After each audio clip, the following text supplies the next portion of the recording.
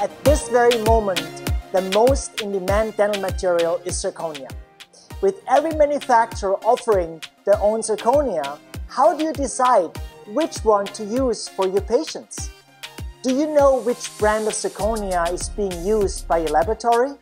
After watching this video, you will rethink how and when to prescribe zirconia. We are passionate about your smiles, and that's why we focus on releasing new content to keep you informed about what's new in dental technology and dental materials. Click on the subscribe button below to make sure you never miss a video. This industry is moving quickly. Don't be left behind. I'm Alexander Wünsche, the owner of Zahntechnique Dental Laboratory in Miami, Florida. Since the early 2000s, I have been working with zirconia and have been involved in multiple pre-market evaluations of many different generations of that material. In this video, I would like to discuss why zirconia is the ideal solution for many indications. Let's take a closer look at the mechanical properties, the optical properties, and the biocompatibility. When we evaluate zirconia, we realize not all zirconia are created equal. What I mean by that is, there are many different types of zirconia available on the market today. We can address multiple indications with this material family, but we still have to make a proper decision which type of zirconia is ideal. The strength of zirconia is in between 650 and 1500 megapascal, which is a very big span. But even if you compare this with other available materials like lithium disilicate, which has a strength of about 450 to 500 megapascal plus minus, or feldspathic porcelain, which is about, let's say, 100 to 125, 130 megapascal. Zirconia shows the highest strength. So now, how do you make the decision about which material to use? Well, for every indication, there is an ideal solution. I say if you're working with individual crowns or short span bridges of 3 units, we can utilize a zirconia with lower strength to take advantage of the higher aesthetic properties, which I will explain in a little bit. On the other side, when we work on longer span bridges up to full arch, we need the highest strength, which could be a sacrifice in aesthetics. To achieve the highest aesthetics possible, we must layer at least the facial areas with porcelain. Let me explain very quickly the risk of chipping porcelain on zirconia.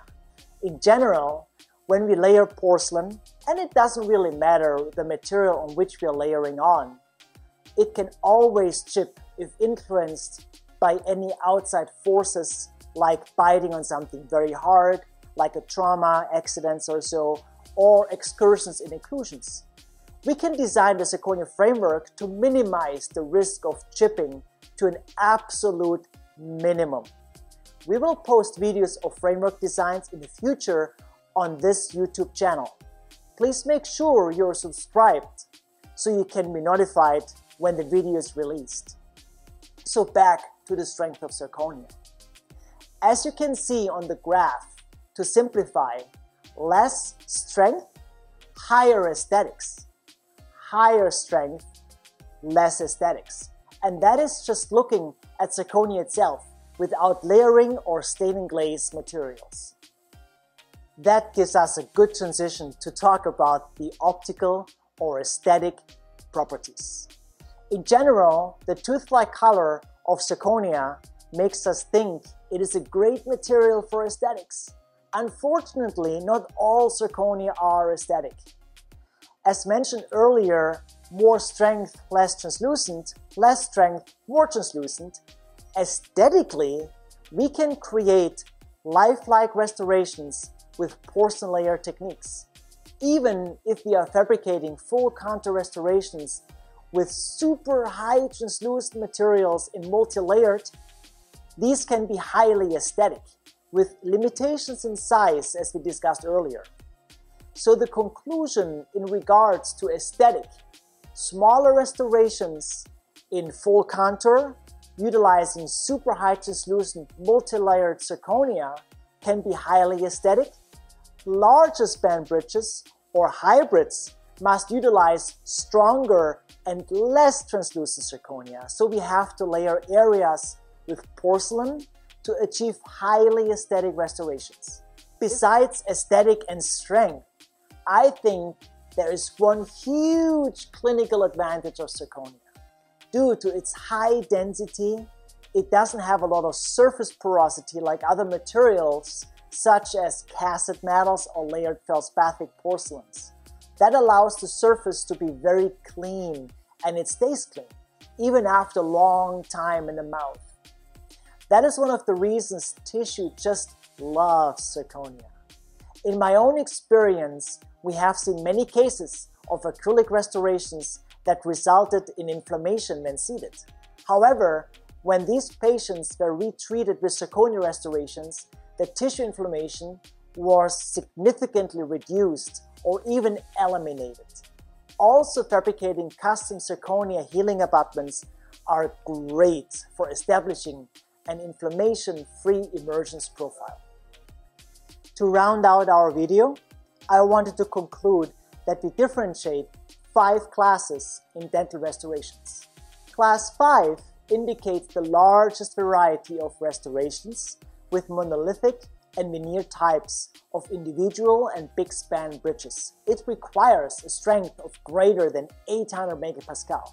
Class 4 indicates a restoration up to 3 units and requires a strength larger than 500 megapascal. Most dental restorations are falling in these 2 classes. So far, we can utilize our previously discussed materials for these types of restorations. One of the most important factors is the manufacturing process. From powder to puck, most zirconia is mined in Australia, with the exceptions of Brazil, South Africa, and North America, and processed into zirconia powder. From there, it will be shipped to blank manufacturers.